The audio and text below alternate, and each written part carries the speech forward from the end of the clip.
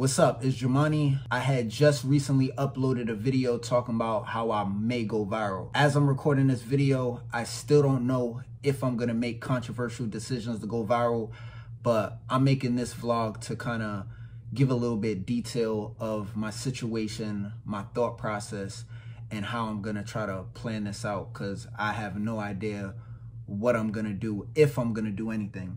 So again, when I do videos like this, I always want to make sure that I'm taking responsibility, and I do take responsibility for all the choices I made, because I try to treat every video like it's a first impression. If this is the first video somebody's watching of me, I just want them to know that I take responsibility. That's if people take anything from my videos, regardless on how they feel about me. So my current circumstances, I was told I should get out the house, right? That's nothing new. You know, I've been, that's just something, like, you get into arguments and then, this ain't my house. So it's like you get into an argument with someone the lease is on their name. It's like, okay, well, you got a problem, get out the house. Now, one thing about me, I don't tell people everything about me. There's things that I do keep personal, especially my household, because there's a lot of things that don't got nothing to do with me. I like to keep everything like based on me. Like, this is me, my problems right here. Over there is other people's problems, that don't got nothing to do with the internet. I live with my family. I love my family. It's an unconditional family. They love me at the end of the day, you know what I'm saying? But every family got issues, right? Nobody's perfect.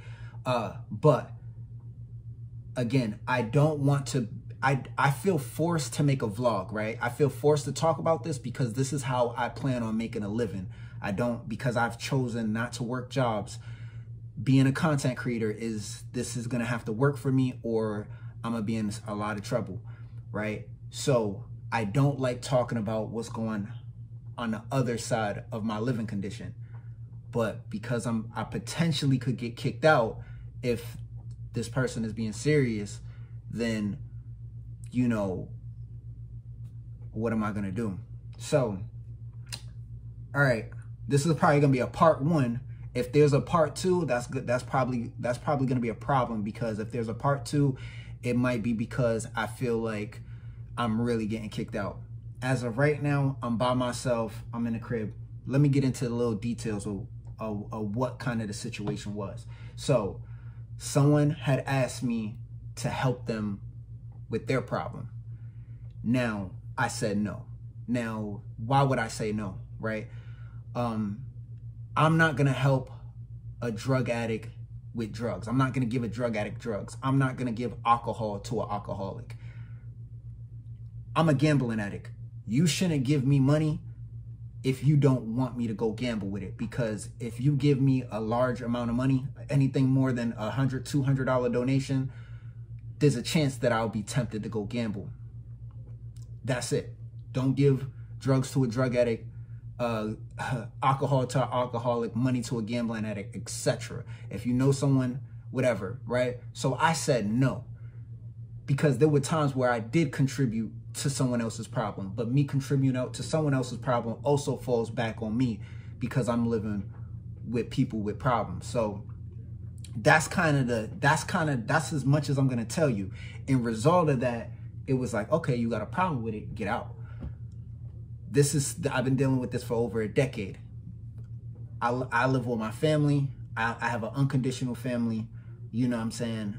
It's unconditional love. So, but I always take everyone serious, even if I don't know if they're serious or if I feel like they're not being serious. I'm a real pessimistic person. I always look at the worst in situations. I hate being pessimistic, but that's just the way how I am. Maybe one day I could be optimistic and be just a little bit more positive, but I'm always going to consider the worst possibility, and it doesn't really favor me, but I have to. So if someone's being serious and they seriously got a way to, like, you really got to get out, well, immediately my result is into controversy, going viral on the internet. Now, the reason why I said there's going to be a part 2 is because how am I going to do that, right? Obviously, I'm going to go into society and act completely crazy and just do all types of crazy stuff. And it's not even gonna be structured because I'm not really planning. I mean, I got ideas, but this is not the type of mindset I want to be in, because when I decide to go viral, I literally have to meditate, or I meditate and then I try to create this character and I don't got time for that. I don't got the energy for that. You know what I'm saying? To try to be this character, you know what I'm saying? I just need to get the numbers and be able to monetize it. And so that means I'm just going to be in the streets acting crazy, going to jail left and right. But I'm saying that because I need my followers to follow me, right? And I need you to understand how to follow me, because what I've been doing this since 2019. When I upload videos, my pages, YouTube, all my social media is going to get community guideline strikes. That's one of the biggest reasons on how I ended up having multiple accounts, because my YouTube channel, Jumanne Struggle, that originally, I don't know, I mean, I'm pretty sure the community guideline strike is gone now. It was like a warning. They give you a warning, and then I think they give you 3 strikes. I got a warning when I did the fuck Rite Aid CVS, like that video. When that video was going viral, people were coming onto my YouTube channel. I had uploaded that, and I had probably other videos. I think I had the stealing from CVS. That got people see that, they start hating, and then they start reporting it, and then that's how the community guidelines, and you know, basically lose my channel, the Jumanne way Twitter, when I went viral at Subway, which I don't care about that Twitter at all, but they took that down, and I'm prepared for that. That's why I made a Jumanne way Twitter. That's why I have separate everything. So just in case if I do go viral, people are gonna try to ban me, they're gonna try to, you know, cancel me, all of this stuff. But depending on how viral I'm going, if I'm going like real super viral, which I never did, but like how I was planning on just like we're talking hundreds of thousands of followers, like crazy, like kind of like a boot gang, like that was the plan originally. You can't stop that. It's hard to get the jump start, you know what I'm saying? Like, because once I start uploading, it's not gonna go viral immediately. It's gonna take a week. The following's gonna have to keep. So within that time, the people that really hating, they're gonna have enough time to really report a lot of my videos. I already have accounts. The reason why I'm saying all of this, follow all my Twitters, all my Instagrams, follow everything. You don't have to follow all of my accounts. That would be ridiculous. I have way too many accounts. I don't even understand why I've made this many accounts. But when I was making accounts, when I was doing controversial videos in 2019 and 20, whatever, it was because I was trying to prepare for my accounts obviously getting taken down. So just if I'm homeless and I'm outside going crazy on the internet, you know what I'm saying, I'm going to be uploading wherever I can upload, because again, I could try to log in one day and then, you know what I'm saying, all of a sudden, once I start going viral, my videos are going to get reported, and I'm kind of just hoping on blog sites to kind of follow me, and they're going to take my videos, and then that's how I'll go viral. So you don't even have to follow my accounts, but if I'm in an unfortunate position where this is the choices that I end up making, where I'm just going viral, or I'm just outside, you know what I'm saying, doing crazy videos trying to go viral, you know, if you, again, this is not, I don't even want to make this sound like this is something that I should be doing or want to do, but to support me in trying to go viral, just share the videos or screen record the videos and upload it, or send it to meme pages and tag it. I hate to even ask for this, because this is not something I should be asking for. This is not the way I should be trying to create content and trying to, you know, get myself in a position to make content to monetize. But this is where I'm at in my life, and it's pretty sad. But yeah, you don't have to follow any of my accounts. If one account gets deleted, I'm just going to take videos and upload them to another account, whatever account. It could be from Twitter. I created an account for my KFC. When I worked at KFC, I created a Dollar Tree, YouTube, like Instagram, the same thing, like my Jumanne vlogs, whatever. I will have, I'm not going to say it's going to be structured, because I don't even want to structure this, right? Because I have to take the time and plan for this, which this, if you really know me, like if people really know me, you would know how much I hate to be in this predicament. Like, this was never what I wanted for myself throughout my life. This is not what I want for myself, but I'm already in it, and I made the choices, and this is what I got to deal with. And this is my fault. You know what I'm saying? These are the consequences. But I don't know if I'm going to do anything. If I do get kicked out, again, people left. Eventually, they're going to come back. They wanted me to help them with something before they leave. When they come back, if they're still standing on what they were saying and they're going to kick me out, I don't got no place to go, and I'm not even going to look for no place to go. I know what I got to do, you know? And regardless on who feels about it, how people feel about it, I'm going to do what I got to do. And long term, I could just hope that it works out. You know, I've already proven to myself that nobody cares about this. I went viral at what I did at Subway. For the record, I wish I never did that. If I could go back, I wouldn't do it. But I did what I did.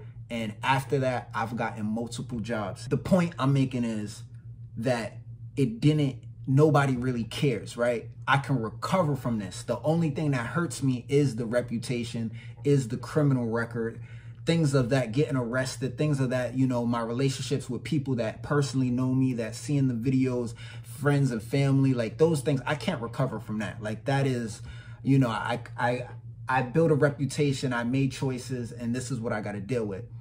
I'm just trying to make sure I say this is, like I said, I might have to do another part, and that might be like a little bit more structured. But if I do another part, that because is because I probably got information that I really need to get out.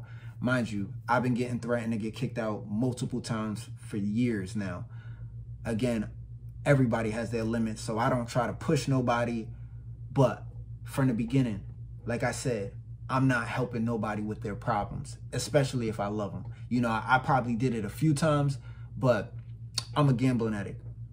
If you want to help me, you gotta, and as much as I hate to say that, I'm not as much of a, and I'm no, this might be something what a gambling addict might say, or somebody with addiction might say. I'm not as bad as I used to be, but in all honesty, if you want to help someone with addiction, let's say for myself, I'm a gambling addict. You want to give me some money, don't give me no money. Whatever it is that you want to help me with, just pay for it. You know what I'm saying? Oh, you want to help me get groceries, don't give me the money, just go buy. Like, if you care about somebody that has a problem, just, and let's say they're a gambling addict, I mean, you can trust them and see what they do with it, and if they make that mistake, then you can use that and say, hey, I tried to give you the money before, but you went and gambled. But like, the best way to really do it, I'm a gambling addict, I'm gonna gamble, so most likely. So you have to know how to help somebody, and over time, it's like, I'm not gonna continue to help somebody with their problem, and I know that they're not helping themselves. And even worse about that, again, I'm saying more than what I want to say, but this particular person does not take any responsibility, which creates a whole delusion where the problem was, let's say you don't help me. Let's say I don't help someone, drug addict, I don't give them drugs, and because I didn't give them drugs, well, now I'm the problem. Like, there's something, I did something wrong now. Like, you genuinely believe that I did something wrong because I didn't give you drugs. You know what I'm saying? Or you didn't. I'm getting so lost, but it's like that. I'm living with that kind of delusion too. I love people that, you know what I'm saying? Cause like, I love my family. Like I said, I live in an unconditional household. It's been an unconditional household for a very long time. I don't like talking about my household problems because it's nobody's business, but it's bad. You know what I'm saying? It's real bad, but it's good too. You know what I'm saying? It's a lot of love too. You know what I'm saying? It's just, you know, I'm sure there's a lot of people that can relate. You know what I'm saying? People have a lot of problems in life, you know, household wise, that I'm sure there's a lot of people that can relate. But I could tell you what I'm going through, 99% of people, or probably I'll say 90% of people ain't been through this, because this is a very rare, it's serious, you know what I'm saying? And that's why it's so bad that I can't just simply tell you, because there's so many layers to it that I could go viral if I just expose that.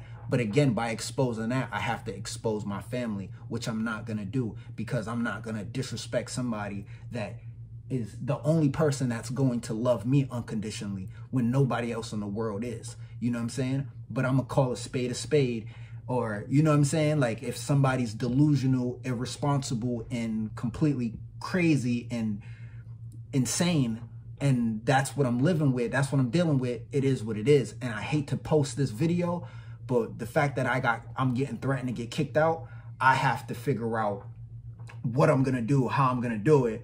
And when I go, if I end up going viral anyways, people are going to ask me, well, why did you go viral? What happened? My videos are going to go viral. Oh, you had a good job. You was working at a hotel. What happened there?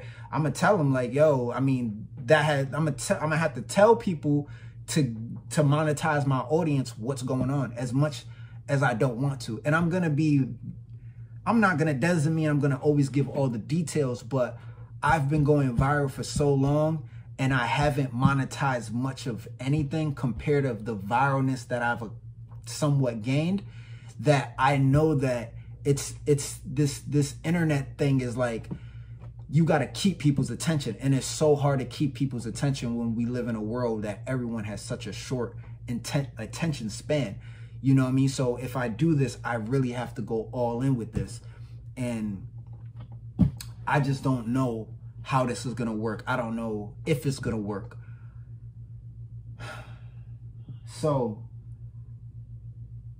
this is as much as I can really say, right? Without saying too much, because I've already said more than I want to say. But because I feel under pressure on potentially getting kicked out, I'm just expressing how I feel, because sometimes I don't really have too many people I could really talk about my situation with. And then when people see me on the internet going crazy, you know, it's gonna come back to this anyways, because this is what's gonna push me over the, you know what I'm saying? This is what's gonna be that if you kick me out, what am I gonna do? I'm not gonna go waste my time trying to go get a job. I already had that opportunity. I'm not gonna try to make peace with my friends and my other family. Like, I'm not, if I burnt the bridge, I burnt the bridge. I accepted the consequences of it. I knew that I was gonna get rich or die trying, and I might die trying. This is the choices I made. So if I don't know, crashing out is a possibility. Hopefully I don't make a part 2. And if I don't make a part 2, I'm gonna regret making this part 1, because I don't wanna give this much information on my personal life, because it's nobody's business. And the things I say can and will be used against me. So I know this is long, but it kind of has to be, because it's a real situation. And that's it.